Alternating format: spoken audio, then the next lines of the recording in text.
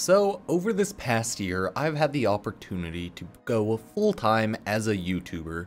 As you can see, I've pretty much just made more videos, been more active, and just been around more. With that, I feel like, hey, I'll make a video today going over how to become a YouTuber in 2021. It's not like the theory in how to become a YouTuber is all that difficult, right? We have a lot of people out there, a lot of channels dedicated to helping people become YouTubers, and the idea is fairly simple. The hard part is actually executing it well enough to be able to go full-time and putting enough time into it. Before I get started, I just want to get it out of the way that the thing about being a full-time YouTuber and part-time YouTuber is you need to just make sure you always have your finances and life and everything in order, because it's not worth going broke trying to be a full-time YouTuber. I took the path of going to college, having a job, and always doing YouTube as a hobby, and then when I started to want to try to make it a job, I essentially just slept a lot less, made a lot more videos, and tried to make things people liked. So, with that out of the way, let's go over some tips and tricks, etc, if you want to become a YouTuber in 2021. So, step one shouldn't really be too surprising. It should be kind of one of the obvious ones. Straight up, make videos and decide your niche. So, deciding your niche is essentially what type of videos do you want to make. YouTube generally doesn't help you out if you try to make the widest range of videos, purely because you won't really get an audience, especially if, you know, A, your videos aren't that great, and B, you don't have a pre-existing subscriber base. Not saying every new YouTuber's videos are not the best, but let's be real here. If you're starting out at something, generally you haven't built up the skill set yet to be good at it, therefore it'll probably take you some time to get very good at making YouTube videos.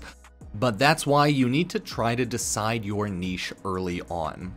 My niche, quite simply, is video games, and then more so, mainly Warframe, right? I mainly became a YouTuber off playing Warframe full-time, making guides, making videos, making comedic, satirical meme videos, and just trying to have fun with it, right? But the idea is you need to niche down, find out what you like, what you want to make videos on, because you don't want to choose something you hate, because you're going to have to spend so much time on it that, yeah, you just need to make sure you find and want to do something that you actually enjoy. I like video games, I like Warframe, and I like making guides and meme-ish videos, so hey, looks like I'm doing okay. I seemingly have succeeded this time, so we're good there. That is pretty much step one, right? Just start getting videos out there. A lot of people try to overthink their first video. Don't even bother. I still don't think I'm anyone important. Like, just make videos, right? Who cares? People like them, people hate them. Try to make videos. Step two is there's a bunch of YouTube channel type manager tools out there. The one I personally use is TubeBuddy. I know there's other ones out there, I think like vidIQ and things like that. They are quite simply just to make YouTubing a little easier and just try to streamline the process.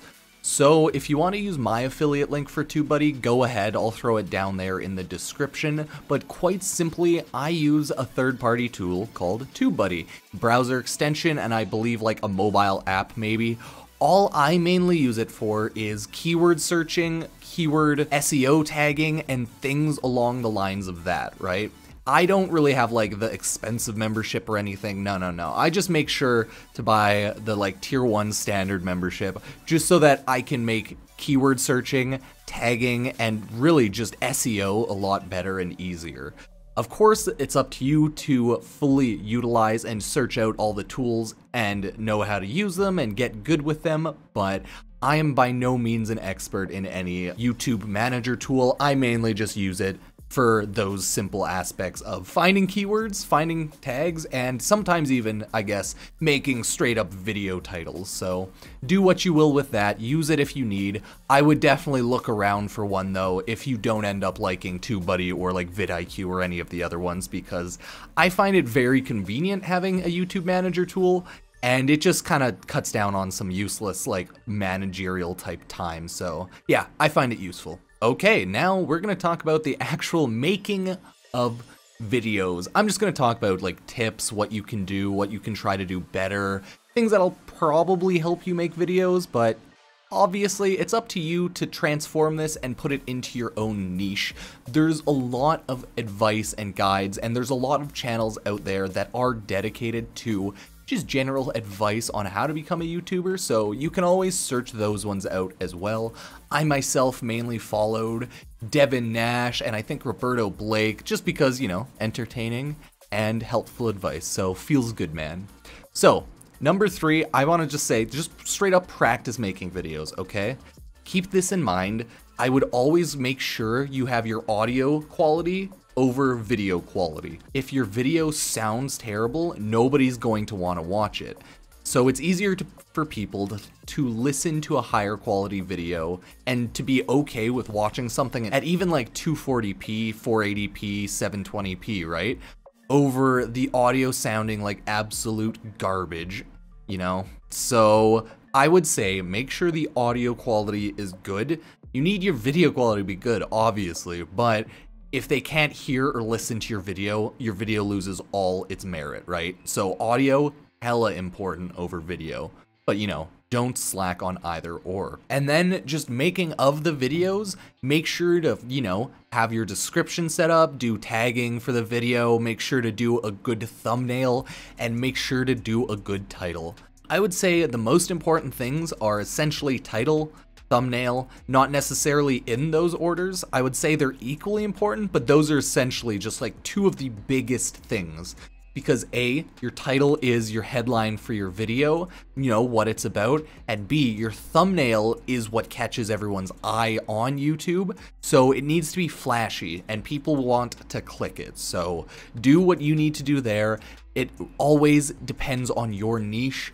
I would always say you can do the thing where you look at other channels that you admire, channels you look up to, channels you like, not even needing to be related to your niche. It can be any niche, and you can find inspiration and ideas on how to do titles and thumbnails from their videos, right? That's what I've always done. I've always looked at videos of other YouTubers that I always watch and just, you know, tried to get creativity and inspiration from that. Not even Warframe YouTubers, because like I try not to watch too many Warframe YouTubers purely because I think it'll influence how I make my videos, and I like to just do whatever I want to do and make my memes and whatnot and have fun with guides, so I try not to do that, but I do watch other gaming YouTubers and things like that, so think about that. My 4th tip is kind of weird, but it's clickbait your video, but deliver on the clickbait, right?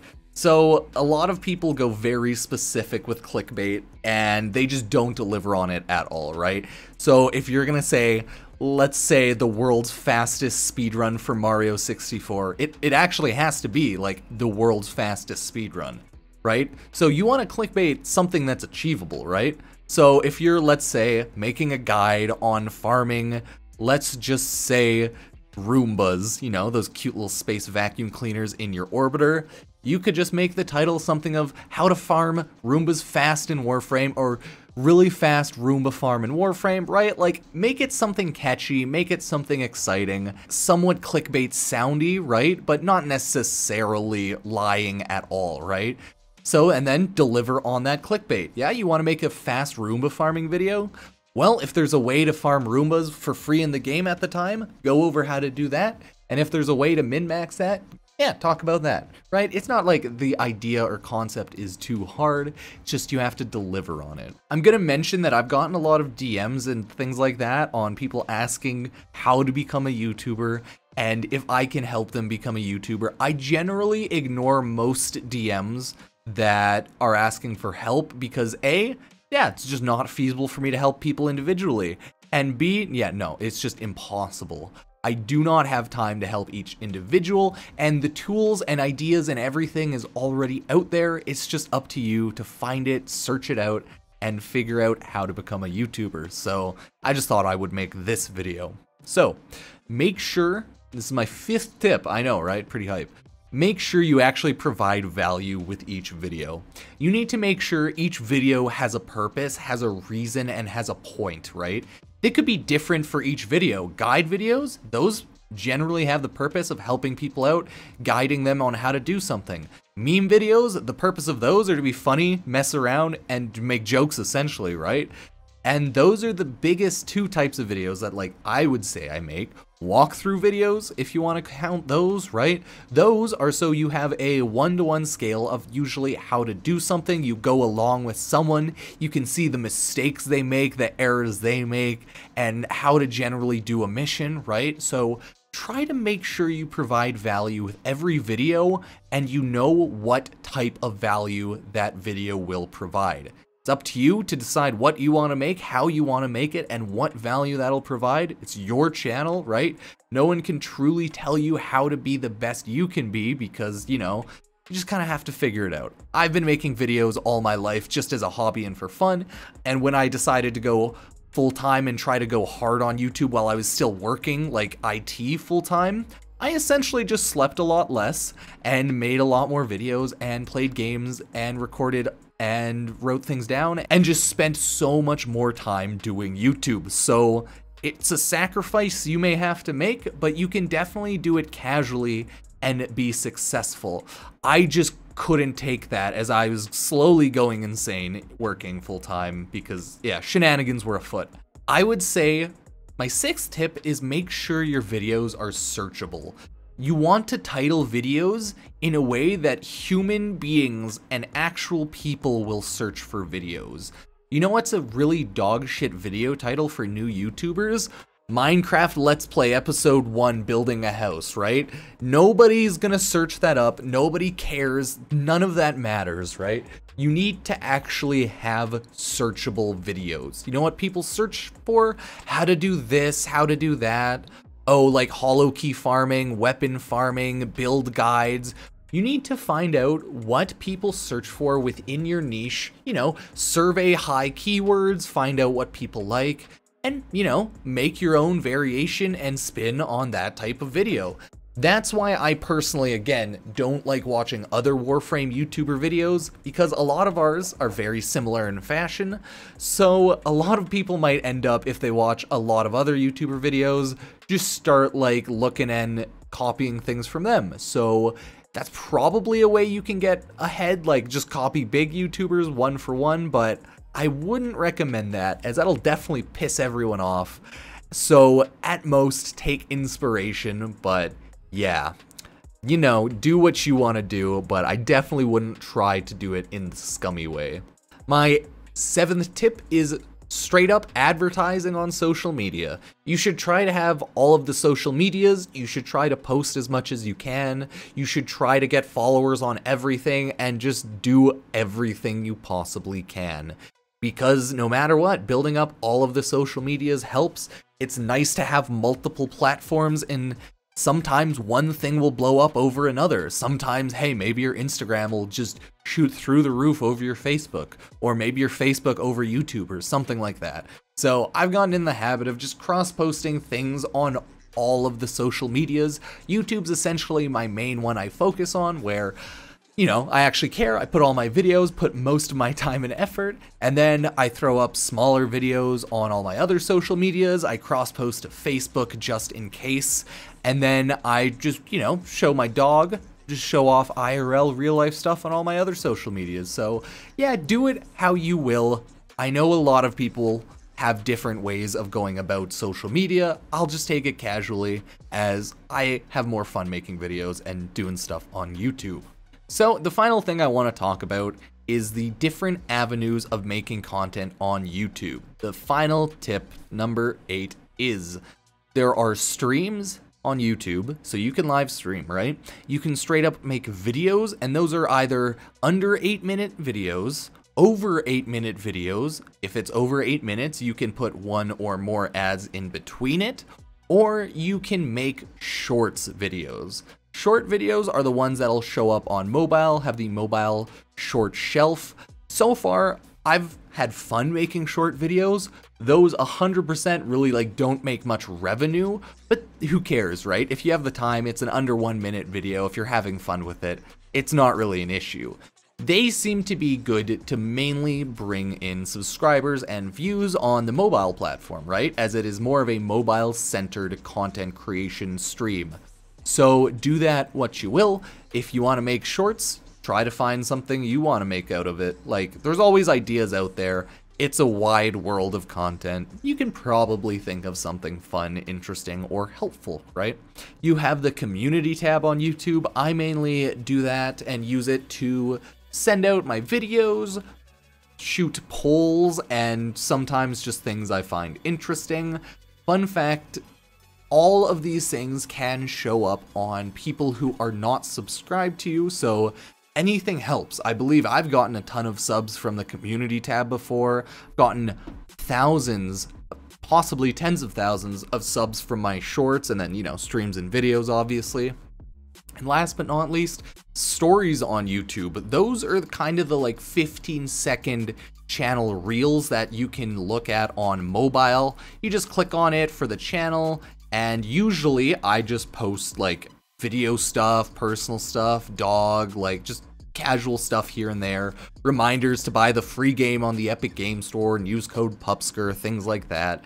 Use that however you will. You can highly make content for that, like under 15 seconds, high quality content, but I just mainly use it as an avenue to say hi and show how things are going. And yeah, because, you know, I'm only one man. I like just one-manning my YouTube, so I mainly focus on videos and streams, and then everything else comes after that, right? So yeah. Those are just some general tips I have on how to build a YouTube channel in 2021.